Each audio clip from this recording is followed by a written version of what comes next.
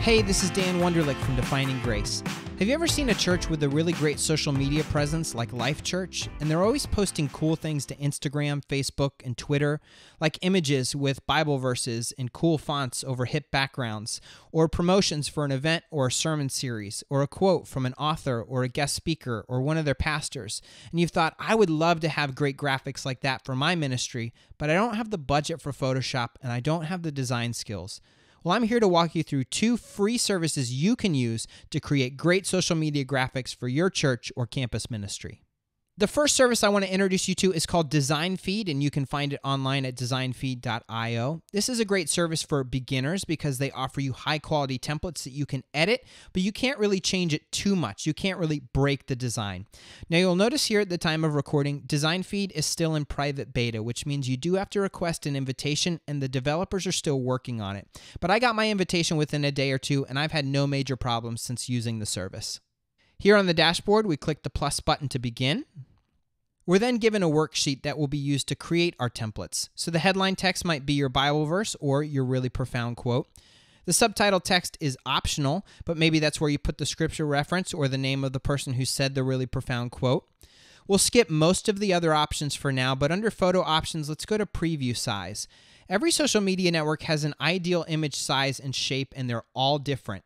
You can ask for recommendations for all social media networks, or you can select one. Let's choose Instagram and select Create It.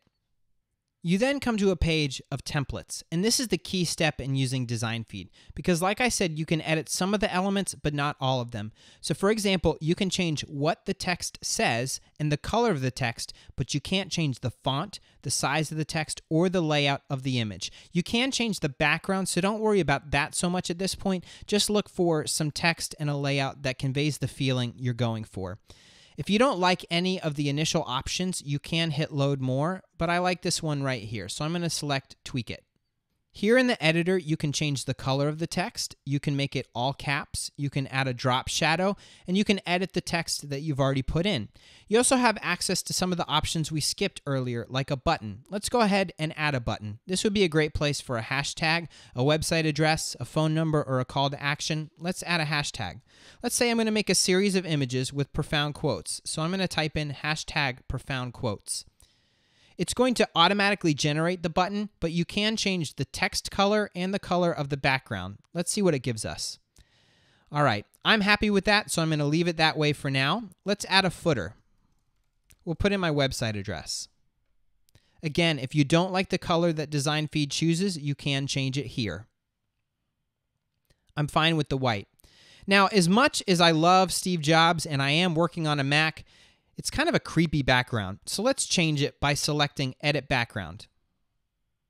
You can choose from their curated images, their library of high-quality free images, or you can select My Library and upload photos of your own. Here are some suggestions, but when I think of the word profound, I think of the sunrise, so let's look for an image of the sunrise. If you don't like any of the initial images, that's okay. You can click Load More. But I like this image right here.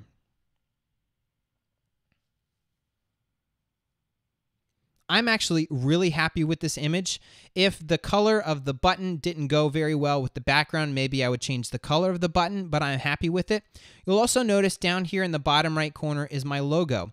DesignFeed has branding tools, which is really awesome. It's not a feature you'll find in the other service I'm going to walk you through. Notice too that I've created a light version and a dark version of my logo. Look what happens when I create the dark version. It doesn't really show up very well. It also doesn't match the rest of the elements, so I'm going to go back to the light version. You can also change the size of your logo or the opacity, whether it's see-through or not.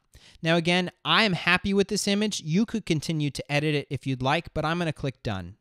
You're then taken to the Share and Schedule page. You'll notice our original image is here on the left. When you hover over it, you can download the image to your hard drive.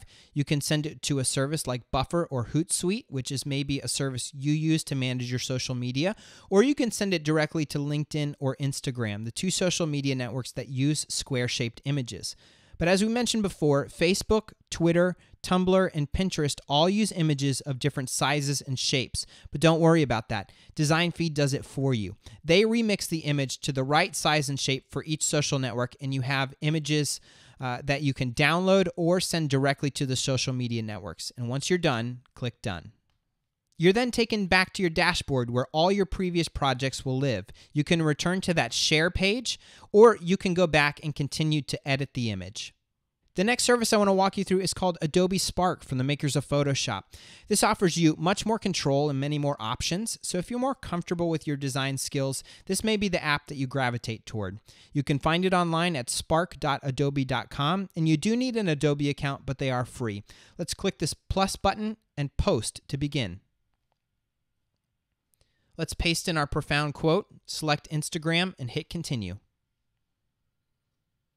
They give you an initial image, but here on the right side are many more templates that you can begin with. Let's select this one. Now here on Adobe Spark, you can move any element around. You can also resize it and change the shape of the text box. You'll notice these dotted lines help you align to the center. And you'll see too that there are these olive wreaths sort of acting as parentheses. I don't really need them, so I'm going to go to text and then shape. And those olive wreaths are just one of many different designs you can use to decorate your text, or you can remove them completely. All right, now I said the quote, so I'm going to add my name by clicking on the photo and hitting Add Text. We'll resize and reposition that.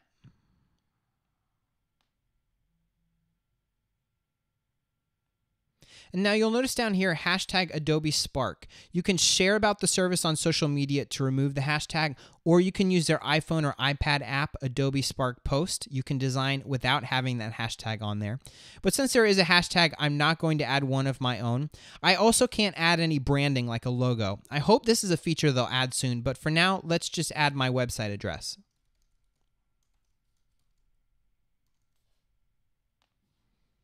We'll make it smaller and put it down here in the corner. Now, this looks pretty good, but like I said, when I thought of the word profound, I wanted the sunrise. So select photo and replace, and earlier I already searched for sunrise while preparing for this video. So here are some of the options. Let's see if we can find one that we like.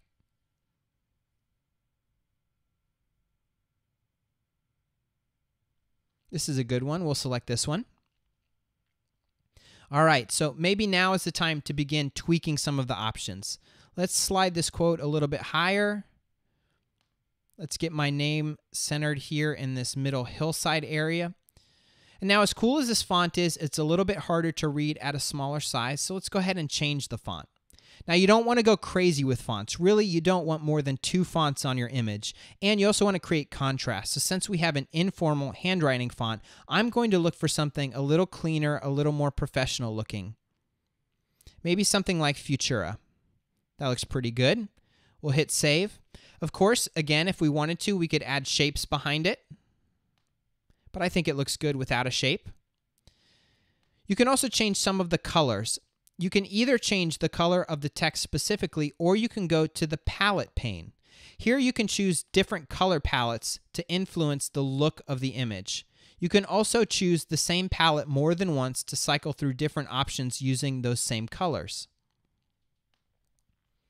Back on the photo tab, you can see here they have some filters, kind of like Instagram, that will change the quality and the tone of the image. Again, you can choose it more than once to see different options. I like that look for the background, but now this text is too dark, so let's go back to text and we'll change it to a lighter color.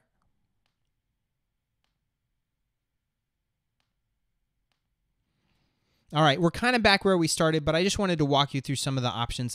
I'm now happy with this image and I'm ready to share it online. But again, like I said, different social media networks have different sizes and shapes. So under the resize pane, you can find Facebook, Twitter, things like Pinterest. They even have more options like creating an image for a Facebook ad or a blog post, or some of those pesky images like Facebook cover photos and Twitter headers. You know, those photos that you need but you never really think about. Once you have the image that you like, click the share button. You can then select download, save it to your hard drive, and use the image anywhere you want. So as you can see, these are 2 free apps you can use today to create great social media graphics for your church or campus ministry. Thanks for watching.